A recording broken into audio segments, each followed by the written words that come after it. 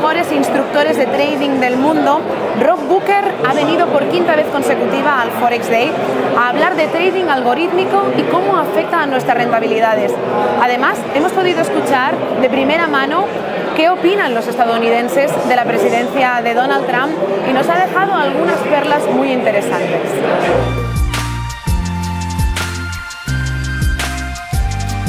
This is really more of a philosophy or a philosophical approach to trading where so many traders, especially when they first start, they either want it to be a win or a loss.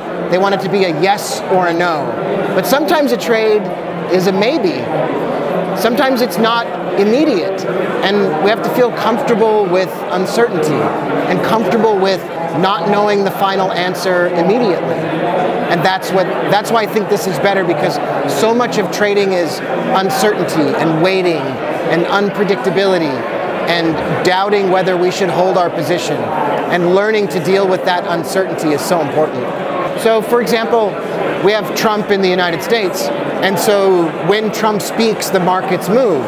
And so there is so much uncertainty. This week is good, but next week could be bad.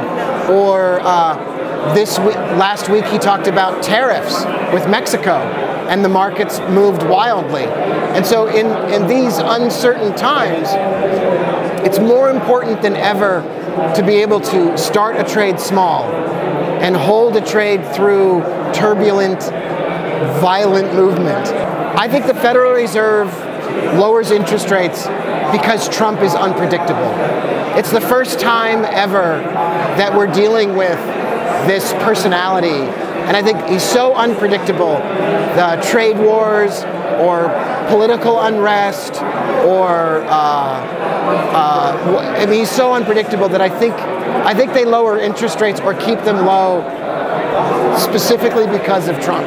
Europe is even more sensitive right now than even the United States. They have so many more issues. They have political issues to deal with between Britain and the rest of Europe.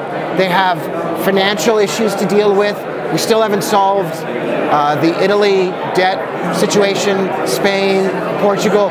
We still have all of these open questions. So absolutely, it makes more sense for Draghi to move first. I won't buy any stocks for the long term right now, at all, none. Only after the market corrects significantly. So I'm saving most of my money for an eventual market correction. I want to buy Facebook at a big discount. I want to buy Amazon at a really big discount.